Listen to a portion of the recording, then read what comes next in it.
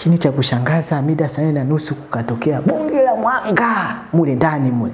Yaani bonge la mwanga. Kila mtu alishangaa, tuliinuka wote. Unalala usiku uko na mwenzako, umelala, unashangaa geti limefunguliwa. Geti sio na sasa geti linafunguliwa afu niye mko karibu tu geti hapa. Shangaa geti afu ile geti ni yale mageti yenye kelele yale mageti. Unashangaa limefunguliwa liko open. Mtu asimane jirani, nimezaliwa mkoa wa Tanga, wilaya ya Korogwe, kijiji cha Kwakombo. Mimi ni mtoto wa 4 katika familia ya watoto 8. Ndio. Wakati wa kuzaliwa nimekuta babangu yeye ni mganga wa kienyeji.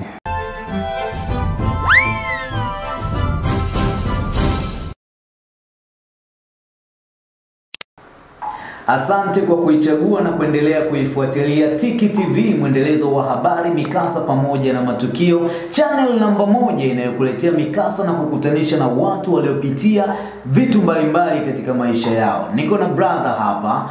Kwanza kabisa anakwambia anazaliwa baada ya kupata akili tu, anajikuta ni mtoto wa mganga wa kienyeji. Safari ya maisha inaanzia hapo. Kabla ya kuanza hata shule, nini kilitokea? Alikuta nini katika uganga aliokuta kwa mzazi wake? Kabla ya kusikia kutoka kwake, ni kukumbushe kila sekunde moja ina thamani kubwa zaidi. Katika maisha hakuna muda wa kupoteza.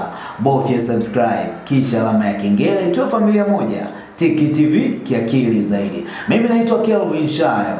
Habari brother? Salama. Hongera kwa majukumu. Nashukuru sana. Kwa majina yako unaitwa nani? Mtu asimane jirani, nimezaliwa mkoa wa Tanga, wilaya ya Korogwe, kijiji cha Kwakombo. Mimi ni mtoto wa 4 katika familia ya watoto 8. Ndio. Wakati wa kuzaliwa nimekuta babangu yeye ni mganga wa kienyeji. Baada ya hapo maisha yalikuwa ni magumu sana hapo nyumbani, na nimeishi hivyo mpaka nakuwa katika ukuzi wangu, maisha ni magumu sana. Kakangu wa kwanza alishaondoka, alikuja huko mjini kutafuta maisha. Dada yangu naye akapata mume, akaolewa, nikabaki na kakaangu mimi huyo wa 3. Maisha yakini pale wote tulikuwa tunasoma, lakini tukaacha shule kwa ajili ya ugumu wa maisha. Babangu naye wateja akawa wameshindwa kupatikana kwa ajili ya pia ugumu wa wateja pia kwa uganga wake, ndio ikadiriki kuwa na maisha magumu. Lakini baada ya hivyo, baadaye Mungu akajalia maisha yakawa mazuri. Kwa mzee wateja wakawa wanakuja, tukaacha tena kufanya kibarua, kulima kwenye mashamba ya watu. Tukawa sasa tumetulia nyumbani na wateja wanakuja, baba anashughulikia pale na mimi pia nikiwa msaidizi wake pia. Pamoja na kakaangu. Naweza ikawa dawa fulani zimekosekana, yeye ndo ananiatuma naenda ananielekeza naenda kuchimba mimi dawa. Imeenda hivyo, blaza wangu naye alipoona maisha pale ni magumu, akadiriki naye aje wapi? Aje Dar. Amfuate kaka yake. Umeona? Kwa hiyo sasa imeenda hivyo, mimi nikaa niko pale. Kwa hiyo wataalamu wateja wakija, mzee ndo ananituma, naenda kawapokee, mimi nawaleta pale. Maji yakikosekana kwa mteja maji, mimi natuma niende nikachote nikasimani, na mletea pale mzee, anawashughulikia, ananituma kazi hizi. Mzee ananiita, ananiambia mwanangu, sasa hivi maisha kidogo sasa hivi anaanza kuwa nini mazuri. Kwa hiyo dawa ndo hizi 1 2 3, hii inashughulikia hii, inashughulikia hiki. Lakini mimi taingia ukuzi wangu, mimi nakuwa mimi nilikuwa siamini yani kwamba babangu anaweza kuponya mtu. Yani nilikuwa siamini kabisa yani, kwa sababu japo wateja walikuwa wanakuja, tena wateja walikuwa wanakuja watu wenye heshima, wanakuja wanapanga magari yao ya maana. Lakini mimi nasema mzee, hiyo mtu anemshughulikia hapa anapona matatizo yake. Basi mteja akiondoka mimi namfuata mzee. Naambia mzee, hivi mteja unemshughulikia anapona? Akaambia anapona mwanangu, anapona. Akaambia hapana, mimi siamini. Anaambia nataka uamini vipi sasa? Mimi nataka nifanye nini ili uamini? Nikaambia wala siwe hivyo, lakini mimi wala siamini, lakini twende. Akaambia sawa, ila sasa siku nikiondoka utakuja kunikumbuka. kwamba dawa fulani nafanya hivi na mtakuja kuona tu. Sasa yale maelezo nikaa sijaelewa nini, lakini nikasema sawa. Lakini wateja wakija wanashughulikiwa, kesho kutwa au wiki mbili anapiga simu yule mteja. Anasema nimeshukuru nimefanikiwa bwana. Nataka nikuletee zawadi. Mzee ananiambia bwana, nenda barabarani kuna gari linapita hapo, kuna mtu atakupa mzigo. Mzigo gani? Nafika barabarani kweli na kusimama basi napewa kibungurushu micha hela naleta nyumbani.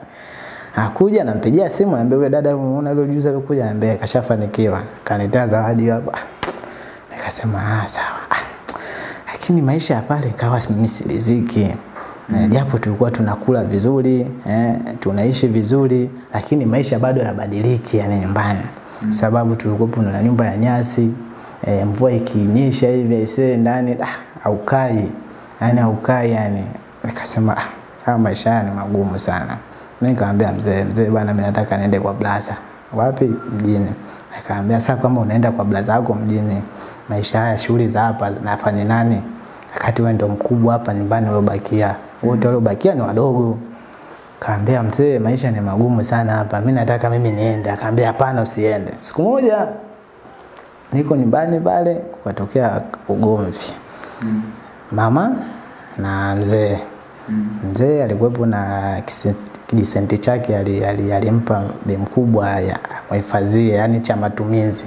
Lakini imefika kama siku 5 mzee bi mkubwa akatumia keke 10,000. Mzee akaja kuwaka kweli yani. Sasa mimi niko nyumba geto yangu nijenga ka geto kangu naja kushtuliwa na jirani. Nimefika pale nimekuta ugomvi. Mzee namuuliza ananiambia hamna kitu chochote. Kaambia sawa. Nikarudi nikaenda kwa mama namkuta nyumba ya jirani kakaa.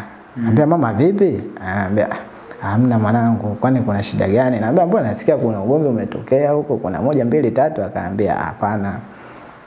Akawakokea mtu akashindwa kunifanyaje kuniambia. Akasema sawa. Lakini baadaye nilipomfuata mama akiutulivu akaambia shida ndio hiyo haina shida. Mimi kipindi hiko nilikuwa kulikuwa na basikeli nyumbani pale. Nilikuwa nachota maji mtaani yani. Kwa nikaa nimepambana kuchota maji kuanzia ile asubuhi mpaka jioni kaipata shilingi 10,000. Kama bi mkubwa 10,000 yake hapa nenda kamwekee pale alipokuambia ukaeke. Kweli bi mkubwa akaenda kuiweka ile 10,000 pale. Maisha yakaendelea. Sasa mzee kurudi huku kwa afu siku hiyo kulikuwa na mteja alikuja. Yule mteja alikuja akaenda kulala Korogwe mjini. Anarudi asubuhi pale anataka kuwekwa maji. Kuwekwa maji yani mteja hivi yani kama anataka kutolewa nuksi yani sisi tunasema yani sisi watu wa Tanga nuksi lazima kwanza asafishwe kwanza na maji. Atolewe uchafu yani ule. Amwagiwe maji kwanza kama ni ndoo 7 ama ndoo 5 takiwa ziwekwe pale aoshwe yani amwagiwe huko anasomewa yani. Yani kama si umenielewa hapo. Maji kama maji tu labda kuwe na dawa fulani ziwekwe mule kwenye maji. Lakini ile pia ndio anafanya anasomewa ndio anatolewa ndio mambo mengine yanaendelea kushughulikiwa. Kwa hiyo sasa mdauli akaniambia mwanangu anaenda kanichotee maji. Kaambia mzee mimi nimechoka. Akaniambia umechokaje? Mimi nakutumwa na ananiambia umechokaje? Kaambia mimi nimechoka. Ananiambia sawa. Wewe umeshakuwa jeuri nini. Kipindi hiko kashamtimua mama hapo akaambia nenda kwenu. Kamtimua hapo baada ile 20,000 ile alipompa kwa katumia 10,000. 10,000 kuja kumrudishia mama. Nimeje kumrudishia mama akaenda kuirudisha pale. Sasa yeye bado hajaenda nyumbani kwenda kuangalia ile hela. Sasa mimi ananituma nikamchukulie maji ili aje kumweka mteja wake maji. Mimi nikakataa kwa sababu kwa hasira, kwa jazba iliyotokea yani nikasema hapana. Kwa mzee alifoka sana hadi akanikimbiza mtaani mimi nataka unipiga. Mama kaniita akaambia mwanangu njoo. Nenda kachote maji, usigombane na babako. Kaambia hapana mama. Atakufokeaje? Kisa 10,000. Sasa 10,000 si umefanya matumizi hapa nyumbani? Akanambia ndio lakini wewe nenda kafanya hivyo ulipokuwa nimekwambia. Nikachukua maji, nikachukua basikeli na ndoo zangu 4, nikaenda zangu kisimani, nikaenda kumchotea ndoo zake nikamwekea. Lakini alikasirika sana. Kwa nini ulinikatalia? Kwa nini ulinipingia? Akaambia basi nisamee baba. Akaambia sawa. Akaenda zake nyumbani kule, anaenda kuikutelea. Akashangaa ile imefikaje? Na nani alirudisha hapa? Sasa kaka mwenyewe mpaka jioni. Kaona kwa akamtafuta mama, sawa. Akamtafuta mama, akamuita, akamwambia bana vipi ile imepatikana vipi? Akaambia ni Asmani huyo ndio kapambana kunipa mimi nije nirudishe. Akaambia sawa. Hii hela kaipata-pataje? Akaambia akachota maji kutenda zake huko mtaani, kairudisha kanipa mimi nilipomuelezea changamoto iliyokuwa imetokea. Akaambia sawa. Lakini mzee alijua kosa lake ni nini, baba alijua kosa lake ni nini. Akabidi amuombe msamaha mama. Akaniita na mimi akaambia mwanangu yale yaliyotokea naomba yaishe. Yale yaliyotokea ni ibilisi nini. Nikamwambia sawa, tukawa tumemaliza. Lakini kutokea pale maisha nikasema haistahili mimi nikakaa hapa. Natakiwa mimi niende mjini.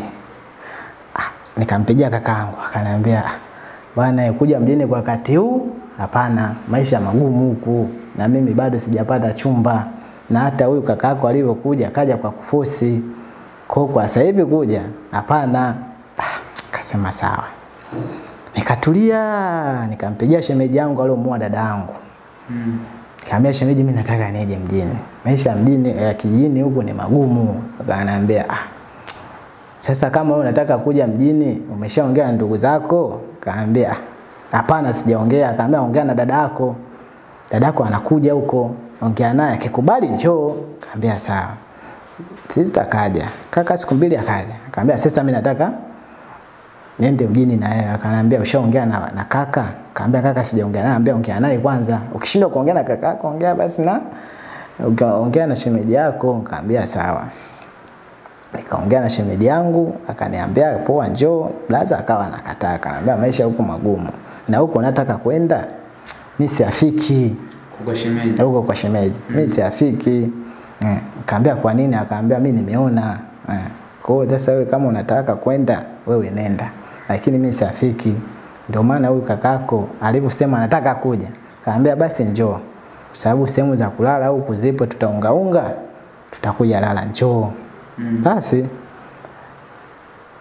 dada akaniambia kama umeongea na shemeji yako akakwambia twende basi jiandae. Mimi nitakutolea nauli twende. Akaambia basi sawa haina shida. Lakini blaza wangu alishangomea kwamba usije. Sababu maisha bado hajakaa sawa. Akaambia sawa. Nikaa siku ya kwanza, siku ya pili, ya tatu yake usiku saa 4 dadangu ananifuata, anagongea hodi. Sumani naambia naam. Jiandae kesho tunaondoka twenda Dar. Sijafua, sijafanya nini. Kaambia tunaondokaje sasa wakati plaza bado hajakuwa tayari. Akaambia twenda kufika kwa nani? Twenda kufika kwangu. Kaambia sawa. Basi nilifurahi kweli yani kwa sababu unaepuka na shida za kijijini tena hapo. Ndio maana yangu ya kwanza nakuja sasa nakuja naye mjini sasa. Ndio naanza maisha sasa mjini. Nafika wapi kwa shemeji. Blaza akapata taarifa. Bana dogo kaja mjini. Sawa kaja nyumbani kwa shemeji pale. Kansalimia nini fresh.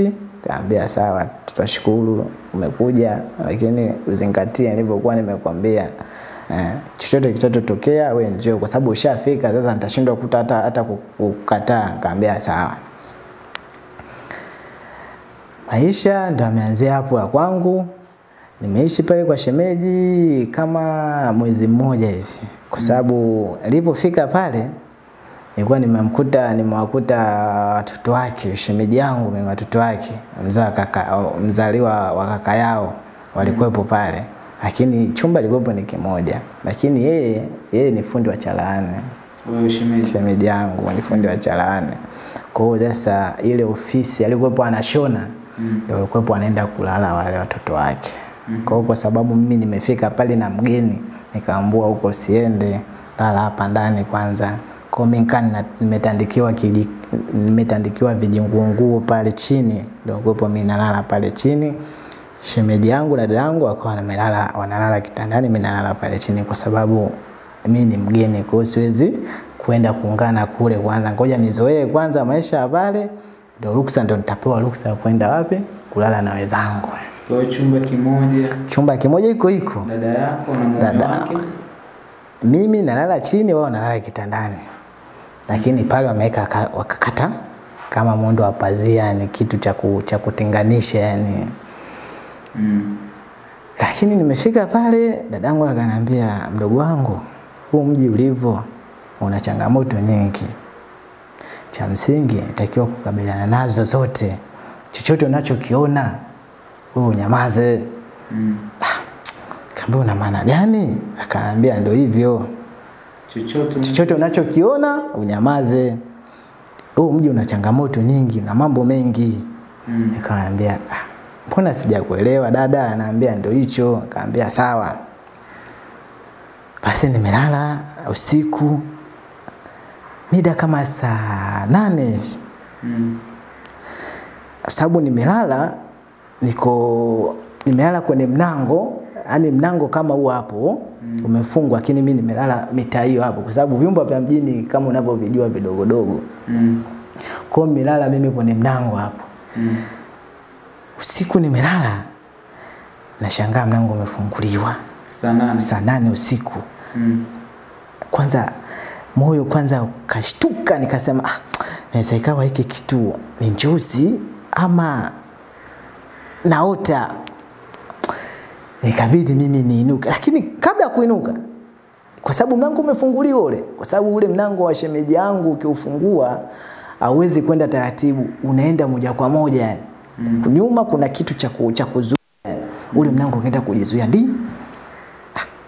Nikasema mlango si umefunguliwa. Mimi nikashtuka tu ghafla. Ambapo si mlango umefunguliwa. Nikainua macho taratibu, nikakuta kweli mlango umefunguliwa. Nikasema hapana, hii njozi. Nikajide kama nafikicha macho hivi, hii niamini kwamba ni kweli. Naangalia kweli mlango umefunguliwa. Hapana. Nikajibidi nijigeuze kwa sababu nilikuwa nimejigeuza naangalia kwa upande ule kule kwenye kitanda cha shemeji kwa. Kabidi nijigeuze tena. Nijiangalie kwamba niko kwenye njozi ama niko au mimi naota. Lakini wakati wa kujigeuza naangalia kweli mlango umefunguliwa. Na mlango tuliufunga sisi. Nikashindwa kuvumilia, nikapiga kelele. Siku ya kwanza mimi nalala pale, lakini ndio hivyo kama alivyokuambia, alipofika pale dadangu akaniambia unachokiona usinyamaze, usiongee. Mimi ilinishinda kwa sababu sijawahi kukutana navyo vitu kama vile. Nikapiga mimi kelele. Piga kelele akashtuka. Dadangu kwanza dadangu akashtuka. Nini mdogo wangu? Nikamwambia mlango umefunguliwa. Na kweli kuangalia mlango umefunguliwa. Alofungua ni nani? Tunashangana, naambia mimi sijui. Shemeji yangu akasema, "Au ni wewe? Au hujafunga mlango?" Kaambia alofunga ni sister, ni dada, sio mimi. Dada anauliza, anambia kweli mimi nilifunga. Hasa kitu gani kilichokuja kumefungua huko? Lakini sawa, tutaongea kesho, ngoja tulale. Tukufunga mimi mlango ule pap. Aliposhtuka dada alikuwa kitandani. Alikuwa kitandani. Wakashuka wote. Na mimi nikainuka sasa. Tunashangaa wote mlango. Na mlango ukabaki vile. Mimi niliona njozi, kumbe ilikuwepo live serious. Shemeji yangu akasema achana naye, tutaongea kesho, tufunge mlango, tulaleni, kesho tutaongea. Mlango tukufunga tena. Lakini tena usingizi sijapata mimi usiku ule. Mpaka kuna kucha asubuhi sijapata usingizi. Asubuhi nimefika, shemeji yangu akaniamsha pale, tukakaa, akaniambia, "Shemeji." Naambia naam. Pole sana kwa changamoto kwa sababu ndio unaanza kuiona wewe hapa. Nikamwambia, "Kwa nini?" Akaniambia, "Hivi vitu tumeshazoea hapa." Hivi vitu vya kawaida shemeji. Ndio maana nilivyokuambia jana, nilipoona dalili kama zile nilikwambia tulia. Tutaongea kesho kwa sababu tumeshazoea hivyo vitu kama hivyo. Kaambia mwezi kuzoea vitu kama hivi. Akaniambia we tulia, tutamaliza. Kaambia sawa. Akasiku ya kwanza, hiyo ya pili, ya tatu, ya 4 nimelala tena. Kukaja kitu kikaja kusimama mbele yangu. Hasa nahisi kama hiki ni kitu kimesimama. Huyu ni mtu, sio kitu, ni mtu kasimama mbele yangu. Huyu ni nani? Hani damu zinasisimka. Ilikuwepo mida kama za 7 usiku hivi. Damu inasisimka. Sasa nashindwa kuinuka nimwangalie ni nani. Lakini kama dakika 2 hivi anapita mbele yangu na naona mtu. anapita mbele yangu anaenda kuingia kwenye pembe ya nyumba hivi. Pembe ya nyumba pale kulikuwa na vyombo vimepakiwa pale vimekaa. Yule mtu akaenda kuingia kwenye pembe ya nyumba. Hiyo sio njozi sasa hapo. Yaani sio njozi, naona hivi. Anaenda kuingia kwenye pembe ya nyumba. Nilishtuka mpaka niliinuka nikamuita sister tena nikamwamsha dada. Akaambia maisha mimi siwezi hapa. Akaambia nini? Anambia mtu kapita hapa kaingia kwenye pembe. Akaniambia kawaida. Akaambia sio kawaida dada, sio kawaida hivi. Mimi mtanifanya mimi nije kufa hapa. Kama bibi mimi udisheni kijijini. Akaniambia hapana mdogo wangu, hiyo ni hali ya kawaida. Basi tukawa tumekaa hapa tunapiga story ili muda uende kwa sababu mimi hata uoga tena uko umeniingia. Asubuhi imefika nikampigia mimi brother yangu. Akamwambia brother bana mimi nataka nije ongea na yeye. Akaniambia fresh njoo. Nikaenda. Nikamwelezea vyote ule mkasa. Akaniambia ndugu wangu nilikwambia usije. Lakini sasa umeforce takiwa tukabiliana navyo. Vumilia. Huu mji ndivyo ulivyo. Kaambia usione kwenye majumba watu anaishi sio anajenga, kuna vitu vingi mdogo wangu. Kaambia sawa. Kabla nivumilie. Nimekaa sasa wale watoto wa shemeji yangu wakawa kifika pale tukieleza ile story wanacheka. Yaani wanacheka. Akwambia mbona hali ya kawaida? Wale watoto wa shemeji yangu. Wale walikuwa na miaka kama 20 25 hivi. Walikuwa wakubwa watoto wake wakubwa. Sasa nikiuliza wanacheka. Wanasema hivyo vitu vya kawaida. Njoo ofisini kule. Njoo lale ofisini kule. Nikasema ofisini, kaambia ofisini kuna nini? Kipindi hiko bado sijaanza kazi na bado sijapangiwa kazi, ndio hapo naambiwa sasa hapo nikae kwanza kabla mwezi ili nianze kwenda kujifunza uchalaani. Kwa sababu shemeji yangu alikuwa ni fundi wa chalaani.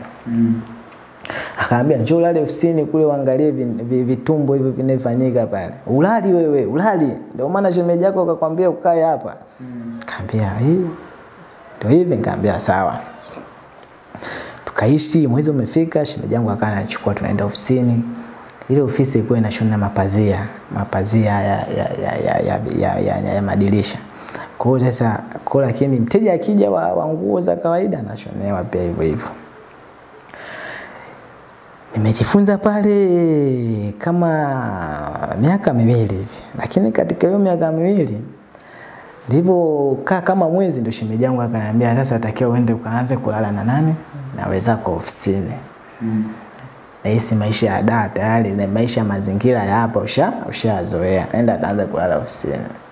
Pindi iko na kakaangu mimi naye pia alikuwa analala hapo. Ofisini hapo. Yeye kaja huku dazangu naye maisha yalikuwa kidogo mazuri, akaoa mke akawa anaishi hapo nyumbani hapo Manyamala hapo. Kwa hiyo sasa chumba kilikuwa ni kimoja. Kwa hiyo uwezo wa kulala naye hapo inakuwa ngumu, chumba kimoja akawa anaenda kulala ofisini.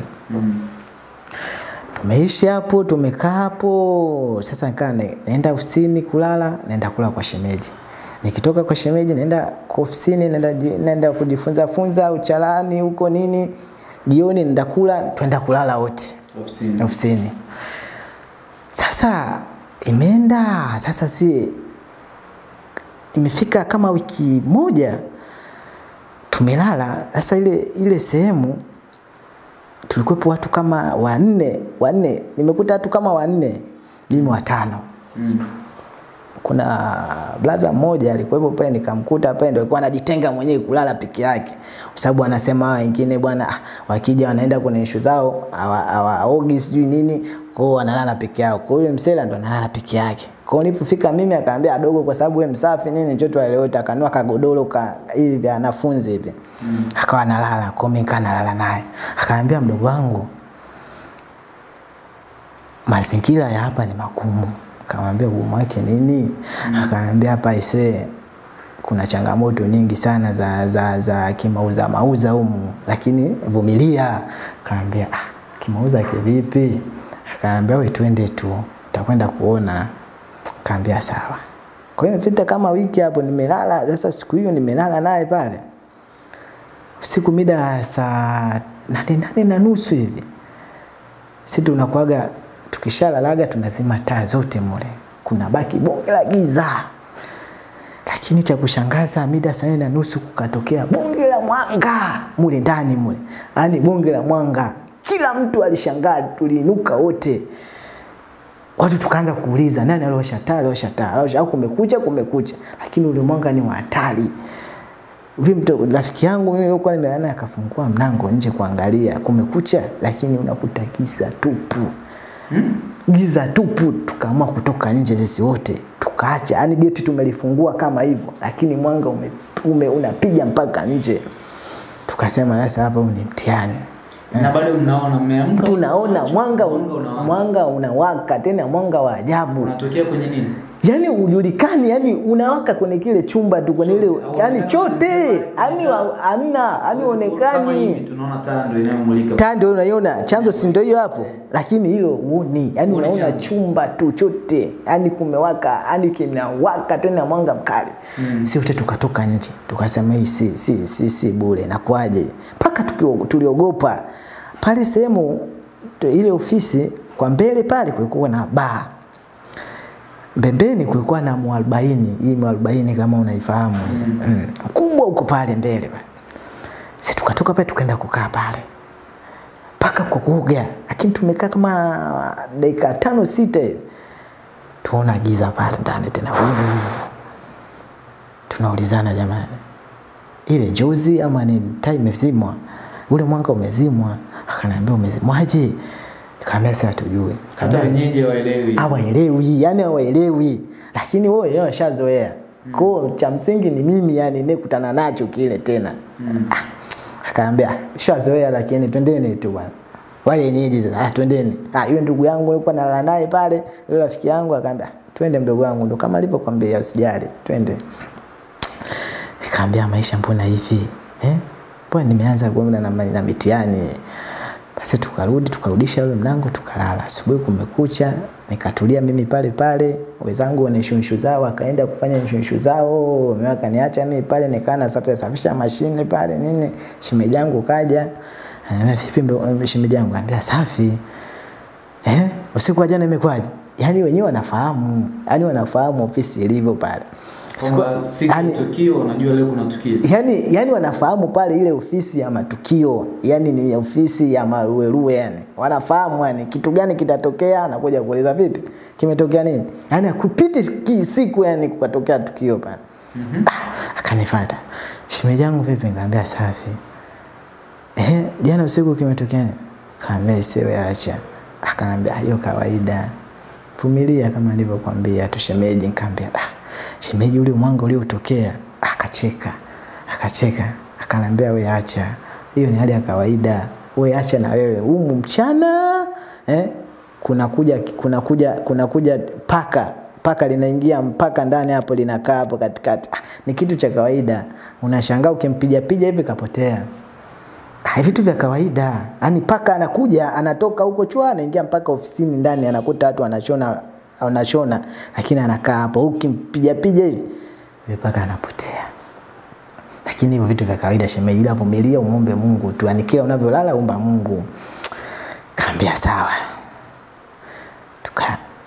Ikaja siku ya pili. Ya pili tumelala. Tuna ile ofisi ile ni ndefu. Lakini kwa mbele kule tumekunja kama tumeka reli ya mapazia kwa sababu kuna mizigo ya wateja tumeificha kwa kule. Kwa hiyo mtu akitokea huku tukifungua mlango mizigo inaonekane kule inaweza ikawa hatari. Kwa hiyo tumeziba pazia, kwa kipande kimoja tumeweka mizigo ya wateja kule. Kwa hiyo ukitaka kuchukua mzigo unafunua pazia, unachukua mzigo unaondoka nao. Unachukua unafanya mambo yako. Sasa tumelala. Tashangaa ile pazia lote limefunuliwa. Kule ndani kutu unapaona kupe hadi mizigo yote inaonekana. Wa kwanza ni mimi usiku. Nikasema bana, nikamwamsha ndugu yangu. Sababu tangia ilipotokea ile hali, kama mimi naogopa, Kamwamsha ndugu yangu, akamwambia hebu angalia kule. Akamwambia nini? Angalia. Akachukua, akainuka, akawasha taa. Kweli akakuta pazia zimetawanyika, yani kule kule tena kwenye kikodo ni upe yani mizigo yote ipo tu yani.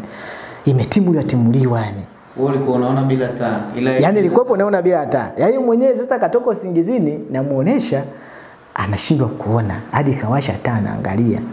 Ananiambia anawaamsha wenzake pale anasema vipi? Anambia angalieni.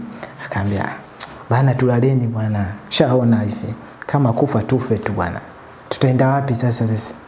Basi tunaenda tunafunga pazia tunalala. Maisha yalikuwa magumu tena hapo nimekaa hapo nimeishi hapo wenzangu sasa maisha yalivyokuwa nao pia magumu wakaaga rudi kwanza kwa kijijini. Watoto wale wa shemeji yangu. Akaambia father baba maisha si magumu ngoja turudi nyumbani. Ya tukajisete huko maisha yakiwa mazuri tutarudi. Akamwambia basi sawa. Tukaachwa sisi mimi blaza wangu na huyo msela wangu huyo blaza wangu nilikuwa nimemkuta hapo blaza wangu lakini wa mtaani sio blaza wangu kabisa wewe wa mtaani huyo ndo alionipokea pia mimi hapo ofisini hapo yule ambaye alikuwa huyo blaza wangu wa mtaani ambao tuko tunalala wote huyo tukawa tumebakia tu watatu tumekaa pale sasa fika kama miaka 2 kuna mteja akaenda kwa mzee kwenda kufanyiwa tiba. Nyumbani Tanga. Mteja katoka huko kaenda nyumbani Tanga kufanyiwa tiba. Kwa connection yako wewe na? Hiyo connection wenyewe tu huko wenyewe sijui sijui wateja hawa ukimfanyia kitu wanaenda kumwambia mwenzie huko kwa ndio ilikuwepo hivyo. Kwa akaenda kule akamfanyiwa tiba fresh akaambia ila sasa mimi na shida moja. Sasa mzee wangu na anamwambia yule mteja wake, mimi na shida moja. Akaambia shida gani? Akaambia mimi na mwanangu yuko kijiji yuko mjini ana kazi. Kwa mimi nataka ukamfaitia apate kazi. Sasa hivi yuko nyumbani tu ana kazi. Akaambia ina shida. Aitwa nani? Akamtajia jina. Akaambia basi nikirudi nitamtafuta. Akaambia chukua namba ya kaka yake nipigie hii. Akaambia basi sawa. Akampa namba akachukua namba ya blaza wangu. Katoa kuja huko akamtafuta blaza wangu. Akamwambia bwana hii namba nimepewa na mzee. Sawa nimepewa na mtaalamu ambao ni baba yako wewe. Akamwambia sawa Kwa hiyo kuna kijana mmoja anaitwa Asmani asema kazi hana. Akamwambia kweli. Kwa hiyo naomba niunganishe naye ili nimtafutie mimi hiyo issue kuna issue fulani nimtafutie. Poa. Tukakutana mimi akanielekeza akanitafutia issue yenyewe tena mpaka sasa hivi ndo ninayo ya garden kanaunganishia nikaanza mimi kazi rasmi. Sasa kipindi hiko blaza wangu alikuwa anafanya kazi kiwanda cha mafuta yani ni naniliu tu yani niseme ni mfanyakazi tu wa kawaida tu yani hawa yani. Kwa hiyo anafanya kazi hiyo. Kwa hiyo sasa maisha naye alipokuwa magumu nayo pale nyumbani naye alikuwa naye pia sasa mdau sasa nikaanza kuacha kula kwa shemeji sasa kwa changamoto zilikuwa zinatokea nikaanza kula kwa blaza sasa. Kwa mimi na blaza wangu tukitoka kazini tunaenda kwa blaza tunakula tunarudi ofisini tunaenda kulala. Tukitoka ofisini tunaenda zetu kazini kwetu huko tukitoka tunarudi tunakula pale tunarudi ofisini tunalala. Kwa hiyo kama maisha yetu ndio hapo. Blaza wangu akasema kwa sababu blaza wangu alipokuwa anafanya kazi kule alikuwa anaandikiwa na CCF. Umeona? Kaka kafanya kama mwaka kasoro hivi. Alikuwa kama akafanya kama mwaka kasoro hivi. Ndio akaniambia kwamba mdogo wangu maisha magumu sasa hivi. Mimi naondoka zangu. Naenda zangu Arusha kutafuta maisha. Nikamwambia unaondokaje hapa maisha mwenyewe magumu unaniachaje hapa mazingira haya yalivyo humu ndani unajua hali yenyewe ilivyokuepo humu ndani. Sasa kwa mfano wewe unaondoka afu huyu blaza wangu nilala naye yeye mwenyewe anafanya michakato ya kutafuta chumba. Leo kwa mfano wewe unaondoka na huyu anaondoka mimi mnaniacha na nani hapa si utanikuta mimi nimekufa au hautasikia mimi nimekufa humu ndani. Akaniambia hatuwezi kukaa pamoja humu maisha ni magumu. Kaambia hata kama maisha magumu mimi nimekuja kwa ajili yenu nyie. Sasa kama nimekuja kwa ajili yenu nyie afu leo wewe unaondoke wakati wewe ndio msaada wangu mimi kwa sababu wewe ndio tukija hapa tunalala tunapeana mawazo leo hii unaondoka mimi unaniacha na nani mimi. Akaniambia wewe vumilia tu mdogo wangu, hatuwezi kukaa pamoja hapa. Akasema basi sawa. Nikamruhusu, nikamwambia poa, nenda. Lakini ukumbuke, lakini maisha jinsi yanapokwenda huko, ukumbuke kwamba kuna mdogo wako umemwacha katika mazingira magumu sana kwenye ile ofisi. Acha na maisha magumu, yani na mazingira hapo ofisini mwenyewe unayajua. Leo hii unaondoka, mimi unaniachaje? Akaniambia vumilia tu hivyo hivyo. Basi wewe blaza zangu akaondoka zake Arusha. Katuacha sisi wawili ofisi. Sasa tumekaa pale, mazingira yani ya mauzauza yanatokea kila siku. Yani mazingira ya vituko, unalala usiku uko na mwenzako umelala, unashangaa geti limefunguliwa. Geti sio na sasa geti linafunguliwa, afu niye mko karibu tu geti hapa. Shangaa geti, afu ile geti ni yale mageti yenye kelele, yale mageti. Unashangaa limefunguliwa, liko open. Kelele inapiga. Alipigi kelele. Yani unakuja kushangaa tu limefunguliwa. Wewe unakuja kushtukiwa, unakuja kushtuka, upepo unakupiga wa nje. Yani unakupiga upepo. Na ndani mule upepo hamna feni hamna nini. Unakupiga upepo. Unakuja amaki geti limefunguliwa. Basi mnashtuana au bana geti limefunguliwa. Mnarudisha, mnaendelea kulala. Kaambia mdogo wangu, mimi napambana kutafuta chumba. Siku hizi 2-3 mimi natafuta chumba huko ndani sipawezi, mimi nitakuja kufa. Akaambia sasa kama wewe unaondoka, sasa mimi mnaniachaje mimi hapa? Akaambia tutaangalia cha kufanya. Akaambia fresh. Kwa hiyo msela ajue blaza akafight akapata chumba. Kaenda kupanga. Sasa wakati wa kupanga kumbe alikuwa na mwanamke wake huko wenyewe alikuwepo. Kumbe huyo mwanamke ndio aliyomwezesha kupata ile hela kwenda kupanga ile chumba. Ili kusudi ili wafanyaje? Waishi wote. Kwa hiyo chumba alichofuata tu, yule mwanamke kaja kuishi naye. Kwa ile lengo la kusema mimi nikipanga chumba mimi nitakuja kuishi na wewe, kwa likali imeisha. Kwenye ofisi unabaki peke yako. Kwa ofisi nabaki peke yangu. Na mauzauza kama yale ndio nabakishwa mimi peke yangu. Mimi nikamfuata yule blaza ambao aliondoka, nikamwambia blaza mimi ndo nakufa mimi. Anaambia uweze kufa. Ila cha msingi wewe kila unacholala utapolala omba Mungu. Kaambia sawa haina shida. Kaudi kwa blaza wangu mkubwa sasa huko kakaangu sasa. Kaambia kaka mimi nataka nirudi nyumbani. Akanambia kwa nini? Kama nataka nirudi nyumbani, maisha hapa mimi yashanishinda. La kwanza japo nimetafutiwa kazi, lakini mazingira ya kulala mimi pale mimi yatanishinda. Akanambia hapana mdogo wangu. Hayo ndo maisha sasa takiwa uyakabili. Kaambia kuyakabili kifo na uza? Anaambia hapana. Wewe kabiliana nayo. Nikamwambia sawa. Nikimaliza kula saa 4 pale nyumbani, blaza wangu ananipeleka mpaka kwenye ofisi. Akifika tunafunga mlango hivi, anakaa kwenye kiti. Tunapiga story mpaka saa 6 hivi. Afu ananiambia mdogo wangu lala salama. Lakini anaondoka leo inamuuma. Ananiacha mimi mdogo wake kwenye mazingira magumu. Anashindwa mimi afanye nini kwa sababu chumba anachokaa ni kidogo. Ana mtoto. Atanika wapi? Shemeji yangu mimi kule kuna mambo tulikwazana tu kwa sababu alikuwa anataka mimi nifanye vile anavyohitaji yeye, lakini mimi kawa mimi sitaki vile anavyohitaji yeye. Tukakwazana, nikawa mimi siendi kwa sister. Nikana nakula pale blaza yangu tukifika pale ananipeleka kwenye ile ofisi. Akifika anakaa. Tunakaa mpaka 6 hivi. Ananiambia mdogo wangu, muombe Mungu. Ngoja tutaipuka kwenye hili swala, lakini nakuacha kwenye mazingira magumu sana. Basi anatoka machozi. Analia, anarudisha ule mlango. Anafika barabarani anarudi tena. Akwambia nashindwa mimi kukuacha. Natamani niondoke na wewe, nitaenda kukuweka wapi? Natamani nilale na wewe, lakini sasa mimi nimeoa. Ndio kwambia kwamba usije kwanza. Ndio haya sasa anakuja kutokea naye kurudi na siweze kukuacha mimi ukarudi sasa kijijini kwa sasa hivi. Kaambia wewe nenda tu blaza, tatotokea sawa.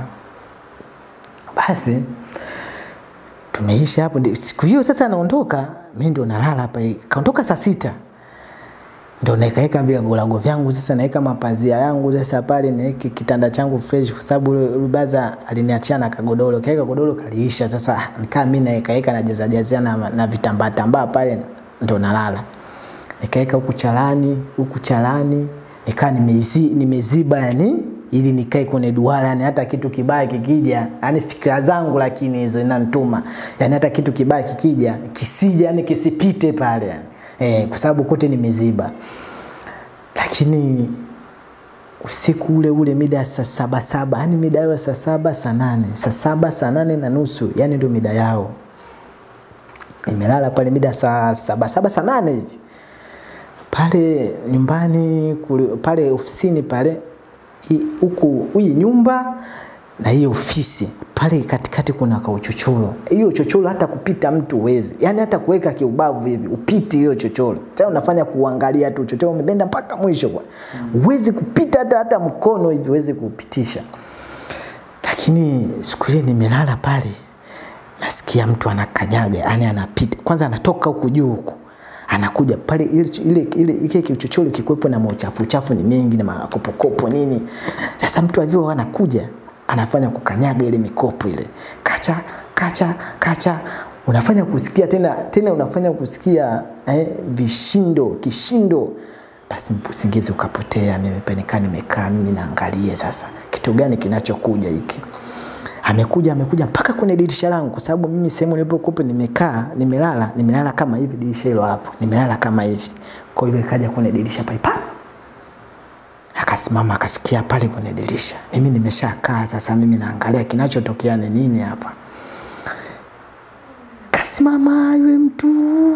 Lakini pale kwenye ile uchochoro pale nimeona kitu kimesimama ni cheusi. Sijamuona mtu mwenyewe. Nimeona kitu ni cheusi kimesimama pale. Lakini kila nikisema hii ni nini? Nashindwa. Hata ule ujasiri wa kuinuka kwenda nikuashe taa nashindwa, natetemeka. Nimekaa pale. Lakini mtu kakaa pale huyo akanarudi zake. Kanasikia tena mikwato cha. Alikuwa kama anaangalia au anafanya nini? Ani kaja pale kwenye dirisha kasimama tu. Sasa sijajua alikuwa ananiangalia, sijui alikuwa anafanya nini, nikaa sijafahamu. Lakini kakaa kwa muda sana pale. Kakaa akawa anarudi sasa. Namsikia ile cha. Huo. Anarudi sasa huko juu alipokuwa ametoka. Makopokopo yake hivi ta. Nikashukuru nikaema. Mimi nikarudi tena kulala. Asubuhi mimi natoka naenda zangu kazini. Mida kama saa 11 hivi. Sababu nilikuwa natoka saa 11 naenda zangu kuneko kikibarua huko. Nilikuwa nimetafutiwa na mzee. Natoka asubuhi nafungua geti. Nakuta bonge la paka la maana jeupe. Kwanza nikarudi ndani kwa nguvu. Ajua mapaka mjini ni maoga. Kwa hiyo hata paka ukimwona hapa anakimbia. Kile paka limesimama kwenye geti pale nje. Yaani nafungua mlango, yani nimefanya ule mlango nafungua, nimefanya kulirudisha ile paka. Lakini narudisha mlango nilipoliona kwa kushtuka. Narudisha mlango likasogea tena pale nilipokuwa nimeliburuza likasogea pale. Niliema sababu nilikuwa natoka nje nikapiga mswaki nirudi ndani nichukue vitu vyangu niende zangu kazini. Nikashindwa hata kutoka. Nikasema kitu gani hiki tena? Nikapata na ujasiri nikasema pote. Chochote kinachotokea sawa tu. Nikafungua mlango, ile paka nikaliburuza, nikarudisha mlango, nikasimama mbele yake. Kiburuza linafanyaje nini? Kiburuza linajiburuza tu chap. Alisogei. Yaani unafanya na aliogope. Yaani unaliburuza na geti lile. Ukiliburuza, ukirudisha geti linarudi tena pale kwenye geti. Nikasema sawa, nikapiga mswaki wangu nimemaliza. Kwa hiyo nimepiga mbele paka nimeliacha nyuma hapa. Nimepiga mswaki nimemaliza. Nikarudi tena nikaliburuza vile nikaingia zangu ndani pale nikachukua simu yangu nikatoka nikalikuta tena vile naliburuza nikafunga geti la watu nikahifadhi funguo wa watu na pia tatu kama 4 naenda zangu nageuka nyuma na nikuta ile paka alipo. Nikasema sawa. Kwa zangu kaenda zangu kazini jioni nimerudi nikaenda kumwambia blaza. Kaambia blaza kilichotokea 1 2 3. Akaniambia mimi sipendi hata ukiniambia kwa sababu leo inaniuma. Kwa sababu changamoto unaweza kukuta hapo yani leo inaniuma. Lakini mdogo wangu vumilia, akaambia sawa. Siku tena nyingine ya pili yake nimelala tena pale. Usiku mida saa 7 kukaja, yani sasa kama naota yani. Yani nipo kwenye njozi sipo na niko macho yani kama yani katika yani sipo yani kitu kinatokea pale mimi yani kisijielewi yani. Kwa sababu kumekuja yule mtu kaja kafungua ile pazia nilikwambia limetenganisha lile pazia kule baina ile mizigo kule na sisi huko. Kwa ile pazia likafunguliwa pap, yule mtu akawa anakuja. Sasa usiku moyo ukawa unaniuma yani, damu zinasisimuka kweli yani. Niko usingizini, damu zinasisimuka yani. Mimi kushtuka nakuta mtu kasimama mbele yangu. Yani mbele hivi. Ile kodo siko hivi, ile kodo ya ofisi ile. Kwa mimi nimelala hivi, nimekata hivi yani. Nimelala hivi. Kwa sasa yule mtu yuko hapo mbele yangu. Kavaa nguo nyeupe. Alafu muone sasa. Yani huyu mtu ni nani? Huyu ni mtu lakini kavaa nguo nyeupe. Nilipiga kelele. Nikawasha hata nikafungua geti. Kuangalia mtu hayupo. Lakini ile pazia limefunguliwa hivi. Kwamba ni kweli. Ni kweli kilichotokea ni kweli. Yaani ile dalili tu ile pazia, kwa sababu mimi nikifikaga tu la kwanza nabana mapazia yote, nafunga madirisha yote. Yaani nahakikisha madirisha nafunga, yani hata liwe joto la aina gani. Yaani mimi navumilia. Lakini kilichotokea hivi nikasema kweli. Nikaenda kwenye dirisha kule halijafunguliwa yani, lakini pazia limefunguliwa. Nasema sasa nikarudisha, nikamaliza, nikaja tena nikatulia pale. Nimetulia pale mida saa 10, hata usingizi sijapata. Kazini naenda saa 11, saa 10 imefika. Nikasema hapa naenda kazini. Silali hapa, mimi naenda kazini. Nikainuka, nafungua mlango kwenye mwarobaini pale kwenye mwarobaini niliyokuambia pale mbele yangu. Akasimama, kuna mtu kasimama. Asili mtu alivaa kanzu tu. Lakini yule mtu nilikopo sijamuona hata sura yenyewe. Lakini wakati wa kufungua mimi napiga mswaki kasimama pale. Damu zikanisisimuka. Yaani najua damu zikisisimka unajua kuna kitu kibaya kipo. Kasema sasa nikapiga mswaki nikarudi zangu ndani. Sijataka kumwangalia. Nikapiga mswaki nikarudi zangu ndani, nikafunga geti. Funga geti nikaeka ufunguo pale anaponiambia weka ufunguo, sisi tukija asubuhi tukute. Kaambia sawa. Natoka sasa pale.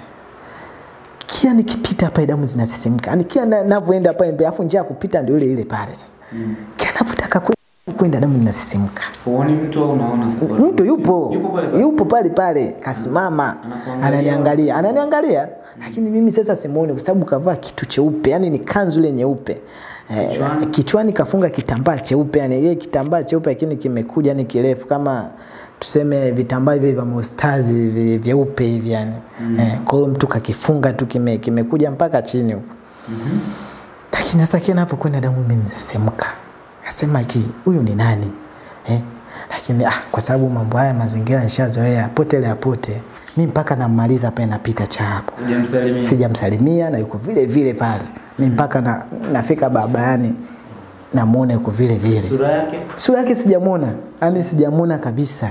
Mpaka mimi naenda zangu panda gari, naenda zangu kazini, narudi, nikamuelezea shemeji na nilibla zangu, akaniambia naomba kila unapolala soma dua mdogo wangu, kwa sababu maisha ya pale na hali ya pale ni ngumu sana. Nikamwambia sawa. Au fikiri kumwambia mzee chochote? Hapo sijafikiria kwa sababu taarifa anapelekewa na kakaangu. Anaambiwa. Na ni mganga. Na ndo kama alivyo kwamba nimekuambia mimi nilikuwa siamini yani. Kama ni mganga tangia mwanzo nilikuwa siamini. Japo wateja walikuwa wanakuja, wanashughulikia, wanarudi, wanaleta wengine pale nini. Yani mimi ndio hivyo nikasiamini. Japo alikuwa ananituma bana mwanangu kalete dawa hii. Lakini bado mimi nilikuwa siamini. Yani siamini kabisa yani waganga kwamba ni wa kweli anaweza kukutibia yani. Nikapita nikaenda zangu kazini, nikarudi nikamwambia blaza yangu, nikamwambia kaka bana nilichokiona 1 2 3. Akaniambia cha msingi mdogo wangu soma dua unapolala. Akaambia sawa. Karudi siku nyingine tena pale. Siku zote mimi ninayokutana nazo pale kulala ni matatizo tu. Yani ni matatizo tu. Siku moja kaja tatizo tena la kwangu la kuota usiku la kufungua milango, yani na kufungua mlango na kutoka nje. Nini? La kufungua milango, yani la kuota usiku, yani naweza nikalala usiku. Nikajikuta nimeinuka, nikafungua mlango afu nikatoka nje bila kujitambua. Nikiwa peke yangu sielewi, labda kitu kinishtua yani. Yaani kiniambia wewe uenda wapi? Naweza kashtuka yani. Lakini niko usingizini. Ndio siku hiyo hapo sasa inayofuata sasa katika hiyo nilipokutana na huyo shehe, siku inayofuata ndio siku naota. Yaani naota ndio ninajia hilo tatizo sasa. Nimeshtuka usiku saa 7 nikafungua mimi geti. Nimefungua bila matatizo lakini bila kujielewa. Yaani hapa mimi nafungua mlango. Sijajielewa kabisa ni usiku. Nikafungua mlango, nikatoka mpaka nje. Nikaenda mpaka uwanjani pale kwenye ule mti pale. Nikasimama. Mti gani? Ule mwarobaini ule mgote ule ustazi. Nimesimama sasa pale. Kitu gani kilichonishtua sijaelewa. Kwa sababu nimesikia tu. Yaani kuna akili inanishtua. Wewe unaenda wapi huko? Ndo akili imerudi. Yaani kama kitu kinakuja. Yaani kana kitu hiki kimeniambia tu yani wewe unaenda wapi? Ndo akili imenirudi niko kwenye mti pale. Na usegelee ule mti. Ndo nashtuka pale. Niko wapi? Mlango nimeshaacha wazi. Mule kuna chalani za watu, kuna mamizigo ya watu kibao mule ndani. Zaidi ya mamilioni mule. Geti liko wazi. Tunazinduka sasa niko na kipenzi yani. Tunarudi ndani haraka nafunga mlango. Nakaa kwenye chalani na washa taa, nakaa kwenye chalani na shangaa kitu gani kilichotokea hivi. Sawa. Nikalala zangu saa 10 imefika saa 11 nikaenda zangu kazini nikarudi nikamwelezea blaza. Nilipo sasa kurudi nyumbani nikakaa sasa nikawaza. Nikasema sasa hapa nitakiwa nimshirikishe baba sasa. Hapo sasa nikampigia mimi simu kwa sababu matatizo yako ni mengi. Kwa sababu kila nikimwambia kakaangu anaambia vumilia omba dua. Nikabidi mimi nimshirikishe mzee. Ndio nampigia mzee simu. Anaambia mwanangu nasikia matatizo lakini wewe mbona uniambii? Unakumbwa na matatizo hayo? Kaambia mzee aliponifika mimi nimeshindwa nataka nirudi nyumbani sasa. Utakuja kunikuta mwanao aisena unatoa huko maiti. Akaniambia fanya juu chini. Kakako akupe nauli uje. Kwa sababu hizo changamoto unakutana nazo huko ni ngumu kwako bado kijana. Kaambia kwa mimi nifanye nini? Anaambia njoo nyumbani. Kaambia sawa. Karudi kwa blaza. Kaambia blaza naomba nauli mimi nirudi nyumbani. Akaambia hapana sikuafiki mimi kurudi nyumbani. Pambana nazo hizo changamoto. Wewe mtoto wa kiume unaenda nyumbani kuenda kufanya nini? Unaenda kufanya kazi gani sasa hivi? Pambana nazo hizi hapa. Mimi najua utashinda tu mdogo wangu. Mimi mwenyewe naumia. Ninapokuona hivyo mimi naumia. Kaambia sasa mimi nataka nirudi nyumbani. Akaambia hapana. Kaambia sawa. Nikakomaa. Siku nikaenda kulala. Kulala usiku mida saa 8 kukaja upepo mkali. Madirisha nilifunga yalikuja kufunguka kwa kasi. Yaani ule ni upepo umekuja, yaani ile madirisha nisikia.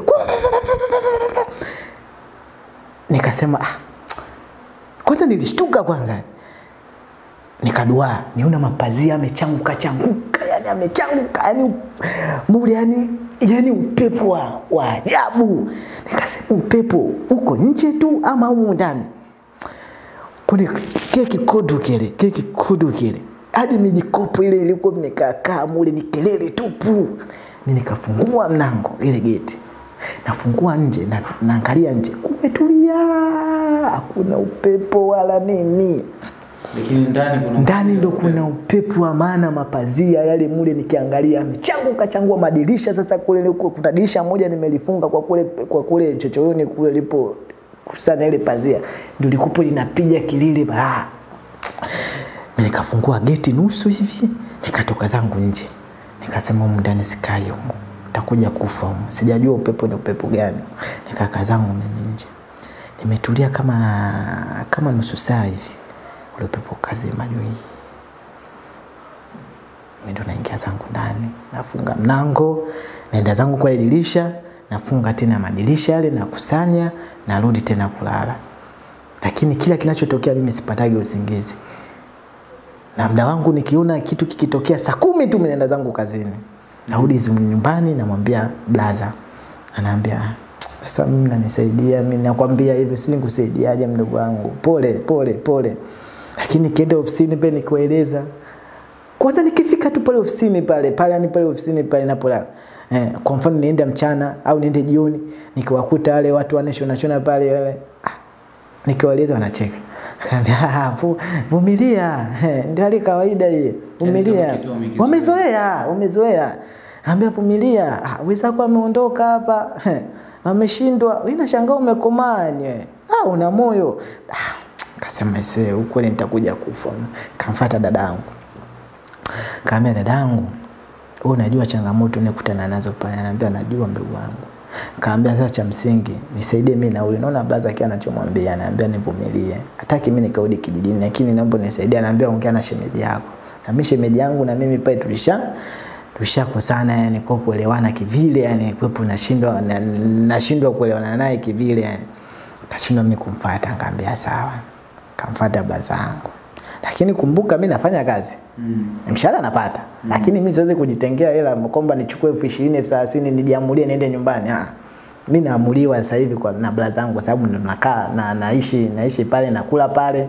Kwa chochote kitu ninachopata naambia blaza bana hiki hapa. Kwa mimi siwezi kujiamulia mimi mwenyewe, yani nimepata mshahara niende nikaseme bana blaza mshahara mimi naenda zangu nyumbani. Ndio maana akimwambia naambia vumilia mdogo wangu. Vumilia, napanga mipango tu. Muda si mrefu utaishi kwenye chumba chako. Akasema sawa. Blaza zangu kule kakaa. Maisha yakawa mabaya. Akaambia mdogo wangu narudi tena. Yule alienda Arusha. Maisha magumu. Akaambia mdogo wangu narudi tena Dar. Akaambia unarudi Dar? Anambia unarudi Dar blaza? Anambia narudi. Akaambia kitu gani kilichokusukuma unarudi Dar? Akaambia mdogo wangu nimekutana na maisha magumu huko, lakini ngoja mimi nirudi tutakuja kuyaongea huko. Kaambia nitakushukuru kweli blaza wangu, yani nitakushukuru yani. Lakini kipindi hicho chote kwa tunawasiliana, nampa changamoto zangu nazoziona, ananiambia hizo zote mimi najua. Kaambia sawa. Karudi. Kweli. Kurudi siku hiyo akaniambia mdogo wangu sikiliza. Kule kazini kwangu nilipokuepo nafanya kazi nimepigiwa simu. Nende nikachukue langu ni CCF. Kaambia unasema? Naambia sasa cha msingi mimi sijaongea na blaza. Ngoja mimi niende. Nikachukua mimi hiyo hela.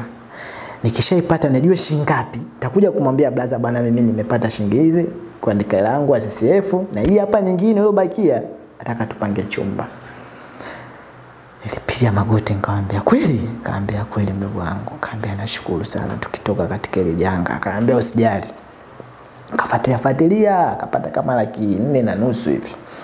Kaisi safe yake. Kena kumwambia blaza akaambia nimepata 2,500. Akaambia sawa, jambo zuri sana.